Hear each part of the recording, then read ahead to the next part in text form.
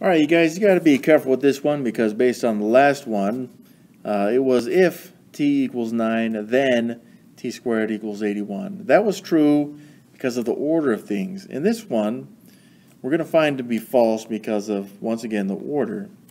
If t squared equals 81, then t equals negative 9. Now, when we replace t, so t squared equals 81, if we replace t with negative 9, which is what we're going to do, negative 9 times negative 9 is 81. Now looking at this, I'm sorry, that's not a negative 81, that's just an 81.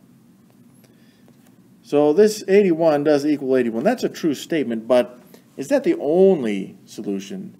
In this case, it's not the only solution, which makes this false, right? Because t also equals a positive 9, right? If we made this 9 squared, we'd get 81.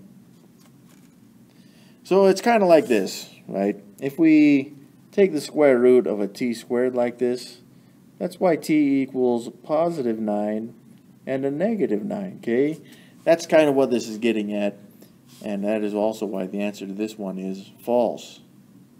Now, if it asked us if t equals negative 9, then t squared equals 81, that would be true, because it's the if, that's the condition. If t squared equals 81, then, that's what we're seeing what's true, then t equals negative 9. Again, that is false because we need two answers on this specific problem.